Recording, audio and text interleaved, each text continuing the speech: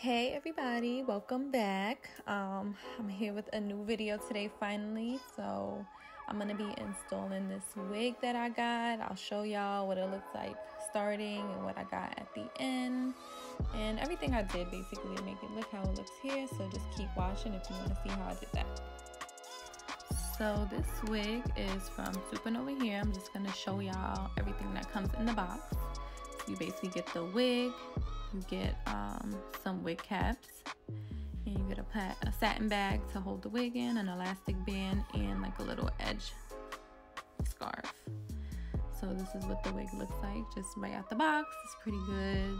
The lace looks like it's pre-plucked. It's medium brown. It's a pretty good wig.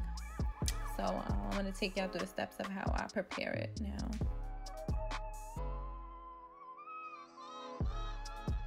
See, it's kind of like already pre-plucked, but I'm gonna just pluck it a little bit more. And in my opinion, it's easier to get like closures and frontals that are already pre-plucked. It just is less plucking for you to do basically, because even with the pre-plucked ones you still want to do a little bit of plucking just to make it look more natural. Now I'm not gonna include the whole plucking process on here, but if you guys want to see, let me know. Basically just pluck it to your liking. I could talk about that more at another time. Also how I define my parts. I did also bleach my knots off camera. I will leave a link to that video too for you guys if you want to see it. Now I'm just doing more prep. I'm blow drying it, and then you're gonna see me start hot combing the lace, which is a major key. That is a very important step. Do not skip this step. If you don't have a hot comb, get one.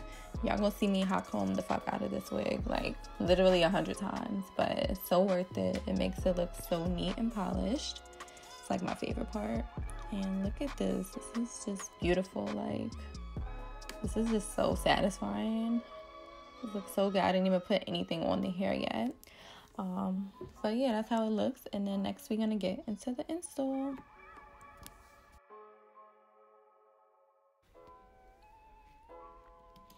Alright, so here's all braided up with my cap on. I just did like 6 straight back braids and put a cap on over it. I'm not really the best braider, so I don't know if I can help you there, but just try and watch some videos on how to braid your hair if you're not really sure how to do it. I'm gonna start putting this wig on my head now, and I didn't use the band that came in the box. I used my own band because I have adjustable bands, which I like better because you can make it as tight or as loose as you want it. So I did sew on a band off camera before this part. That's like the only other thing I did. So now I'm just putting the wig on, making sure it fits properly, lining it up with my part. And you can see already it just looks really good. Like, it just fits on my head perfectly. The lace blends in. It's sitting nice on my head. Everything is tight. And I'm just fixing the combs now, making sure everything is attached. But you can see even now it looks really good. Like, I could have left it just like this and just finished styling it. But I did want baby hair, so you're gonna see me start to do the baby hair process in a second. And I usually make my own wigs, but I can't find any wig caps right now with this whole quarantine thing, so I just went and bought a pre-made wig. And here I'm just like pulling out the hairs from my baby hair. I pulled out a little bit too much, so I'm just thinning it out with a tweezer. I felt like it was a little bit too much hair there anyway, so I just wanted to make it a little thinner. So, like I said, you don't need to do the baby hair, but I wanted it just a little bit. Baby hair is probably like low-key the hardest part of this whole thing. Like, baby hair is so hard for me, but I'm getting better every day. So I'm just using mousse to like smooth it down, and then I'm cutting it, and now I'm gonna start like forming it. Sometimes you get like a hair that might be too long, you can go back and cut it. So just play with it until it looks right. And I like to use mousse on mine because I don't like them to look hard.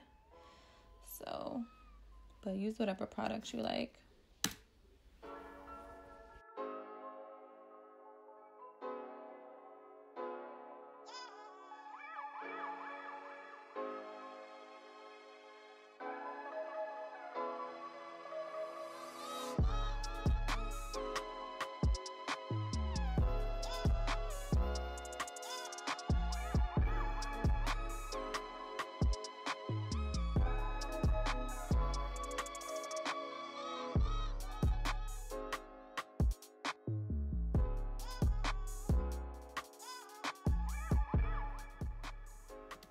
So the baby hairs look pretty good. I'm gonna just move on to the next part.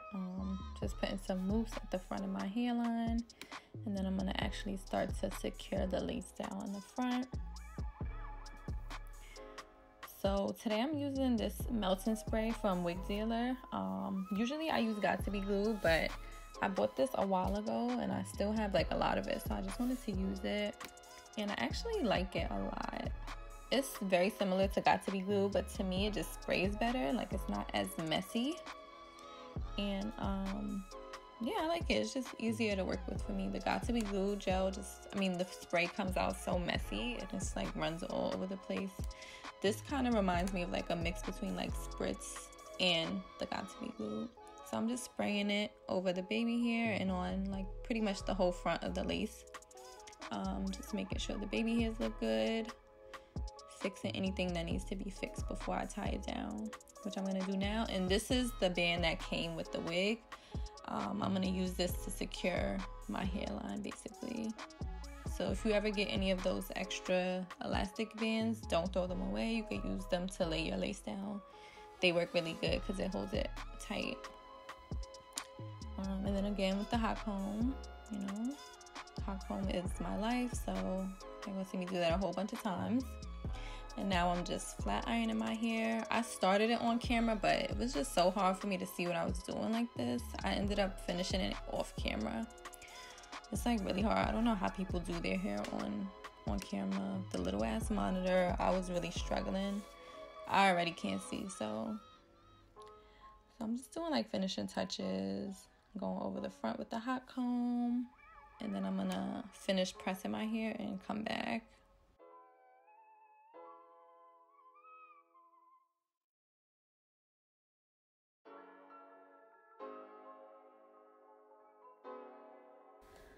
So while my hairline is setting, I'm gonna go in and clean up my part. So I'm using some concealer and an angled eyeliner brush, and I'm just gonna go in and clean it up. It looks good already, but this is just to make it more sharp, and it makes everything look really neat.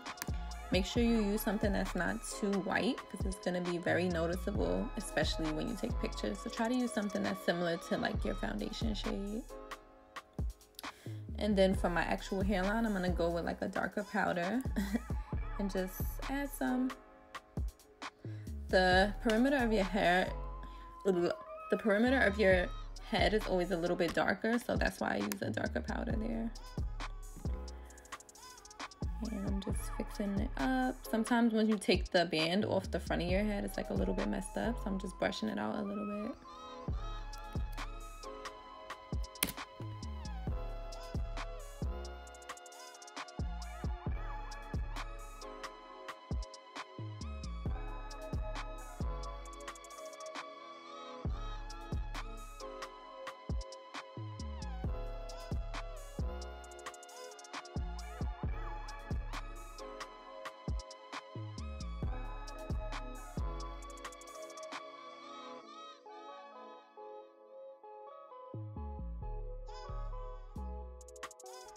So at this point, I think I was pretty happy with how everything is looking. My forehead is a little bit red from having the band tied down, but it looks really nice.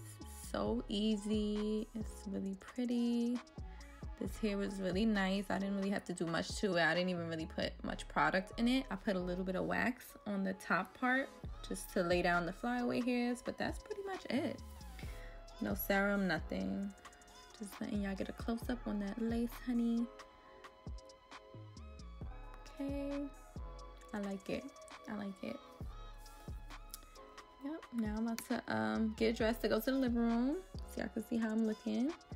So this is the final look. I hope you guys liked it. I hope it was easy to follow. If you have any questions about anything or I didn't explain it properly, just leave me a comment. I'll try to answer whatever I can.